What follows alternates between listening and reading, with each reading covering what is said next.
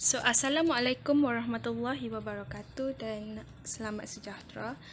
Our presentation topic is about specialized physical testing.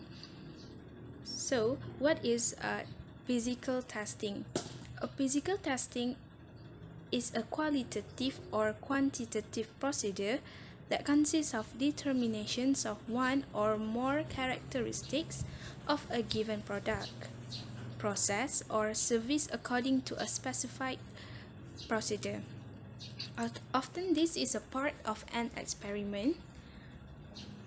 Physical testing might have a variety of purposes, such as the requirements of a specifications, regulations, or contract are met. Decide if a new product development program is on track. For example, demonstrate proof of concept.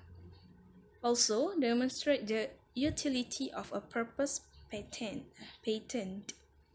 And then provide standard data for other scientific, engineering, and the quality assurance functions. Also, physical testing also validate suitability for end use. Also, the purpose is provide a basis for the technical communications, provide a technical means of comparison of several options, and also provide evidence in legal proceedings.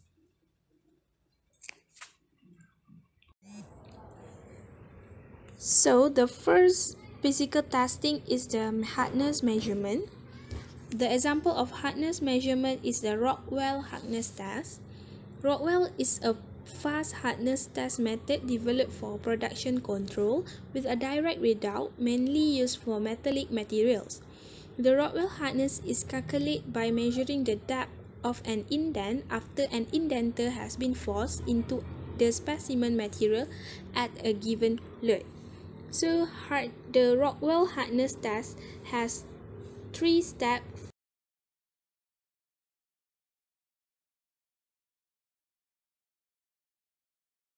The first one is the indenter is pressed with the test pre-force to a penetration depth of H node in the specimen to be tested. So basically, H node defines the reference level for subsequent measurements of the residual indentation depth, which is H. The second step is the additional test force is applied for a dwell period defined in accordance with the standard, whereby the indenter penetrates into the specimen to a maximum indentation depth of H1. The test pre-force plus the additional test force give the total test force. And then the final step is the additional test force is removed.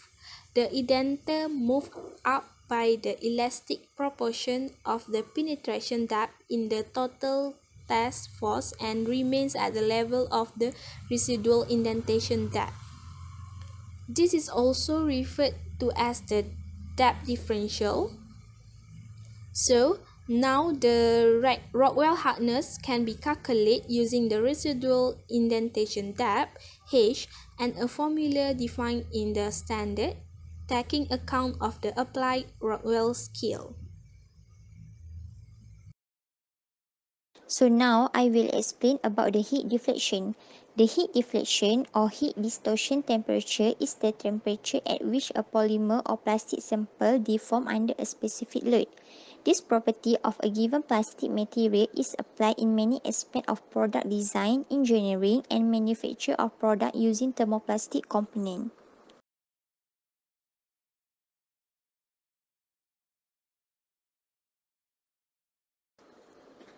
The heat deflection is applied in injection molding. An injection molded plastic pipe is considered safe to remove from its mold once it is near or below the HDT. This means that the pipe deformation will be held within acceptable limit after removal. The molding of plastic by necessity occurs at high temperature due to the low viscosity of plastic in fluid form. Once plastic is in the mold, it must be cooled to a temperature to which little or no dimensional change will occur after removal. In general, plastic do not conduct heat well and so will take quite a while to cool to room temperature. One way to mitigate this is to use a cool mold. Even so, the cooling of the pipe to room temperature can limit the mass production of pipe. Choosing a resin with a higher heat deflection temperature can allow manufacturers to achieve a much faster molding process that they would otherwise while maintaining dimensional change within certain limits. Table abrasion is a test to determine a plastic resistant to abrasion. Resistance to abrasion is defined as the ability of a material to withstand mechanical action such as rubbing, scraping, or erosion. Abrasion can be difficult to compare, but its variation or weight loss are often evaluated. Test procedure of table abrasion is the height or original weight of test specimen is measured. The test specimen is then placed on the abrasion tester. A 250, 500 or 1000 gram load is placed on top of the abrader wheel and allowed to spin for a specific number of revolutions. Different abrading wheels are specific. A height measurement or final weight is taken. The load of wheel can be adjusted for softer and harder material.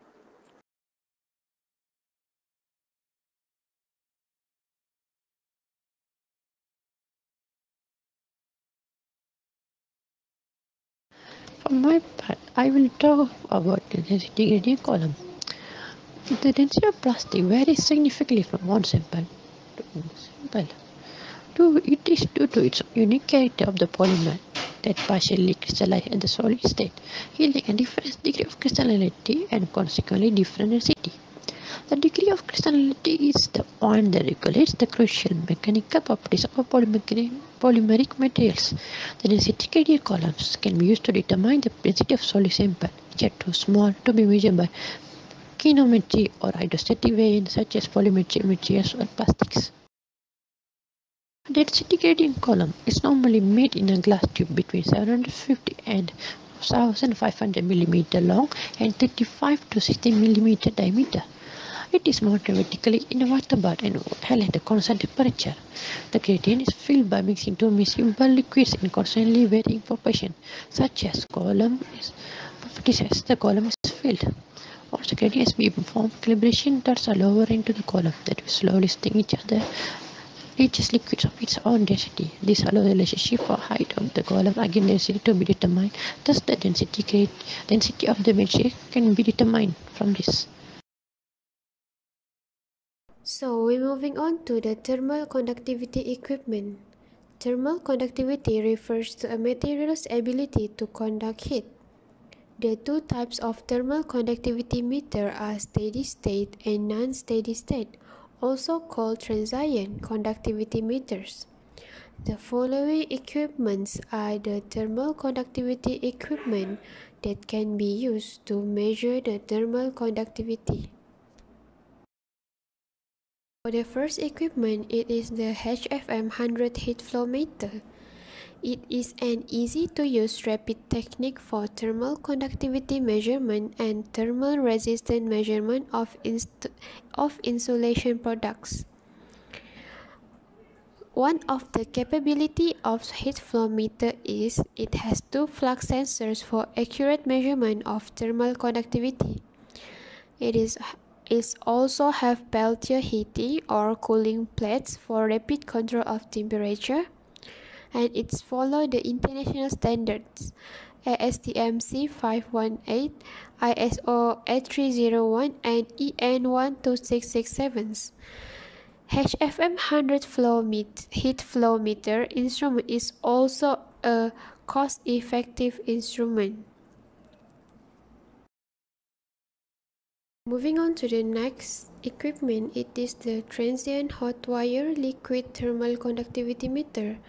It is an advanced measurement system for direct determination of the thermal conductivity, thermal diffusivity, and specific heat instrument for measurement of liquids and pastes in accordance with ASTM D7896/19.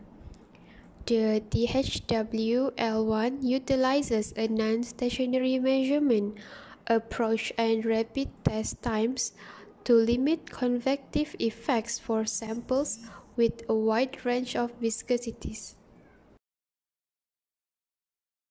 For the third equipment, it is the DSC L600 differential scanning calorimeter. It is a powerful thermal analyzer that measures the energy absorbed or released as a function of time or a controlled temperature profile. The sensor of the DSC L600 is the heat flux plate, which is designed to give superior performance and rock reliability. The heat flux plate is capable of measuring small energy changes over the entire temperature range. The specially designed heat flux plate also has demonstrated more than twice the sensitivity than other heat flow type DSCs on the market. The reproducibility is excellent and the noise level is virtually unnoticeable due to a precision high gain and low noise differential amplifier. The fourth equipment, it is a transient line source TLS100. It is a portable meter used to measure thermal conductivity and thermal resistivity of a variety of samples, including soil, rocks, concrete, and polymers. Tests can be performed with the push of a button, and results are displayed instantly. The transient line source meter follows ASTM D5334/14.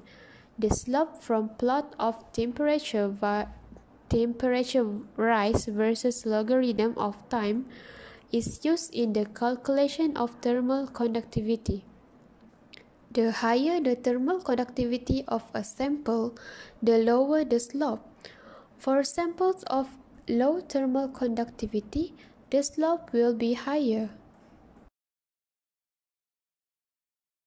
For the last equipment, it is the thermogravimetric analyzer TGA 1000/1500.